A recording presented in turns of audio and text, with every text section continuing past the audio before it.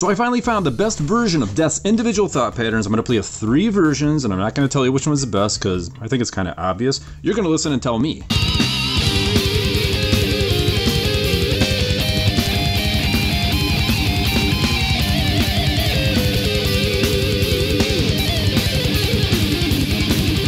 Now you might not hear a big difference at first among the 3, but there is. It's pretty subtle, and the version I like the best is a 2023 because it corrects 3 issues that I have with the original. The hi-hats. The 99 improves a little bit on the original, but the 2023 goes even a little bit farther. It makes it really crispy sounding. I'm totally crispy.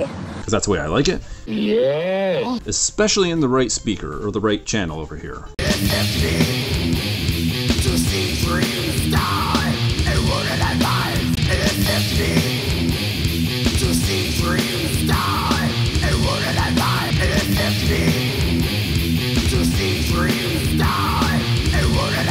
Now the next thing was really not an issue until I heard the 2023 and realized what the original was lacking, and that's the definition and bass in the palm muter notes. In the original, when there's a fast part, the notes kind of blur together. It's nothing unusual, but the 2023, it has more articulation among each of those fast notes, and it's kind of like a and I love that.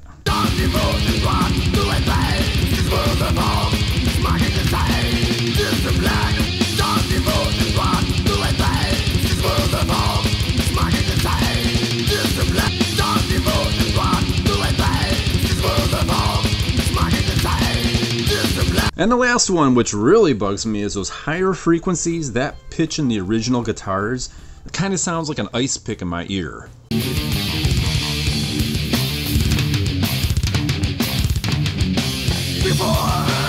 you think of all the world, what comes around goes around.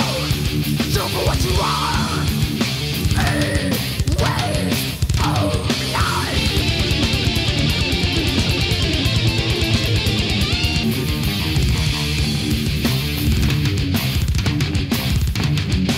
Before you think of all the world, what comes around goes around. So for what you are, a waste of life.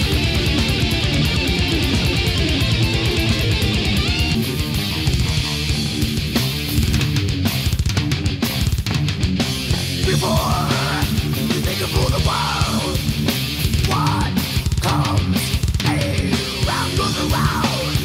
So for what you are, a waste of life. So as of now, I've compared like 6 versions of this album, and it's like, I think I can do a better job. So I'm going to plan on remixing it and I'll upload it next time. And after listening to all this, you might be thinking, well, it's pretty minimal, the differences. I don't really care which one it is. But I will tell you in this video right here, same album, these 3 versions are completely different.